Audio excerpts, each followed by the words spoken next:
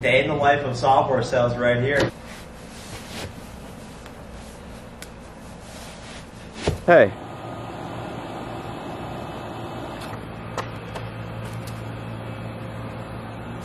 Chasing bunnies is my morning conditioning.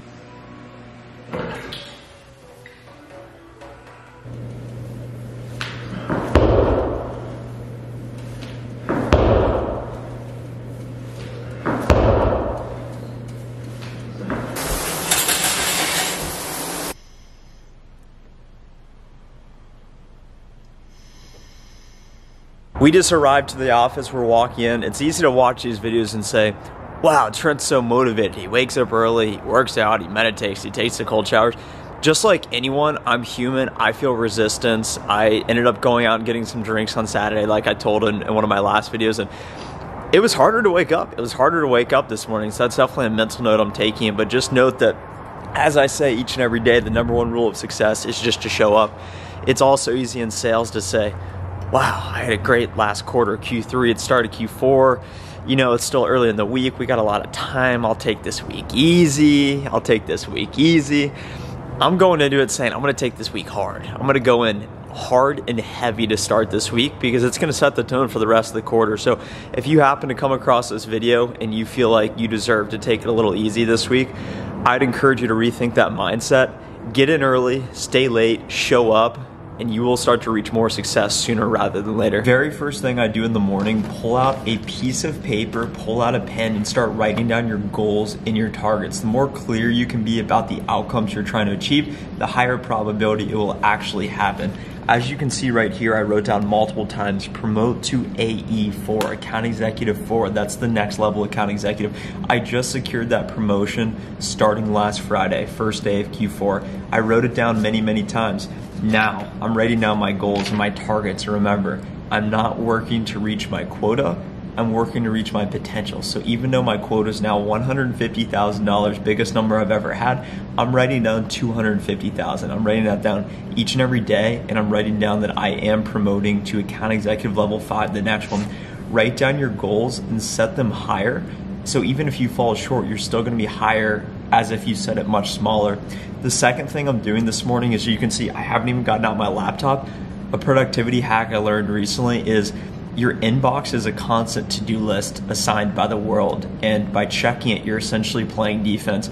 In order to play offense, you need a prospect. That's gonna set you up for consistent success. So as soon as I open my laptop for the first 30 minutes today, I'm only gonna prospect. I'm gonna go into Salesforce, I'm gonna go into LinkedIn Navigator, and I'm not gonna check email because I'm gonna prospect first thing this morning.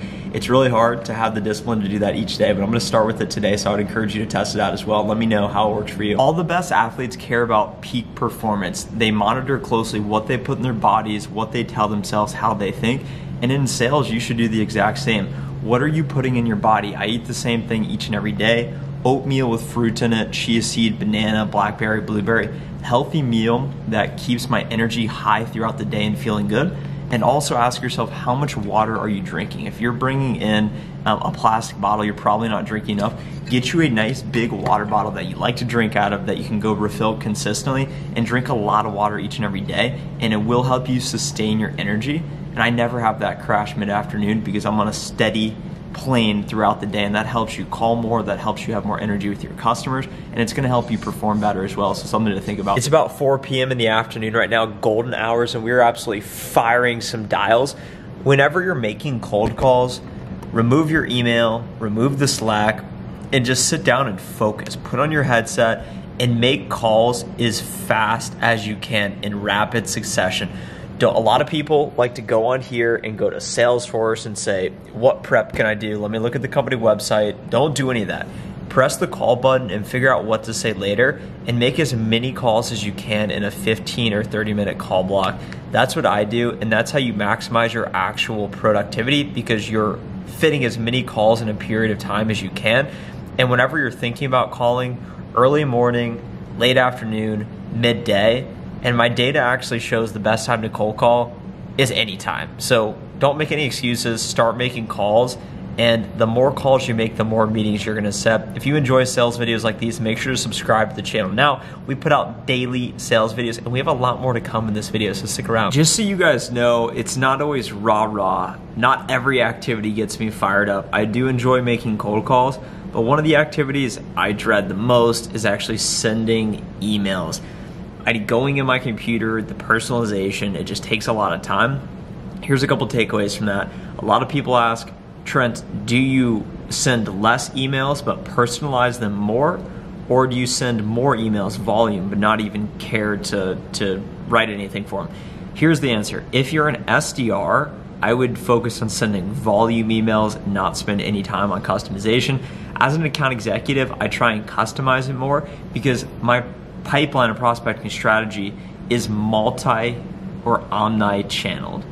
I'm not just cold calling, I'm not just emailing, I'm not just using LinkedIn, I'm not just doing voice messages, I'm doing them all. If you feel particularly comfortable with one of those, I would encourage you to stretch yourself and say, how else can I communicate with prospects and set up meetings? Because ultimately, that's the purpose of prospecting and pipeline generation.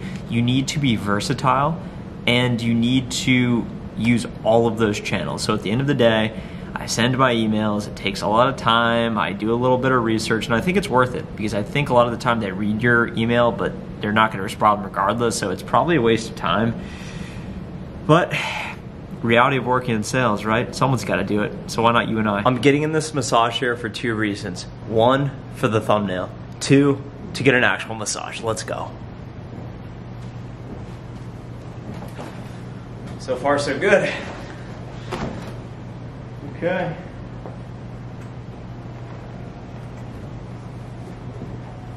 Day in the life of software sales right here. Day in the books, right there, signing out.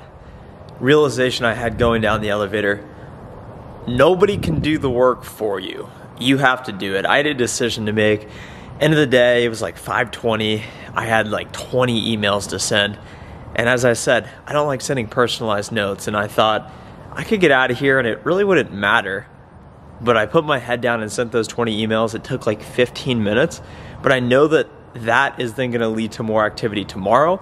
And that's gonna result in pipeline. That's gonna result in meetings. That's gonna result in closed revenue. You gotta do the work. No one can do it for you. And I left today with like 79 total activities. I'm an account executive. And I feel good about myself. I feel like I did what was necessary. I feel like I had to have put in more activity than most. And I can live with that. I'm happy with my level of effort and activity. And if you ever find yourself leaving the day feeling like you left something on the table, like that bird has over there, that bird's definitely left a lot on the table, then that means you need to reevaluate what it is your goals are. If you're someone that has these big goals, if you're like, I want to be number one, I want to make $400,000 a year, I want to retire early. If you have these goals, but you're not backing up with the action, then how are you ever going to get there in the first place? So those are the concluding thoughts. Hope you enjoyed this video here today. We have plenty more day in the lives coming. I'm going to document the entire process, my journey. So if you'd like to support, make sure to leave a like on this video now. Of course, subscribe to the channel if you haven't already. I'm going to drop a link to my LinkedIn. I'm starting to really plug that because I'm posting a lot on there and I'd love to see you guys from YouTube on LinkedIn. I always respond to direct messages as well. So let me know how I can help. Have a great rest of the day. My hair is tarnished and I will talk to you in the next video. Bye.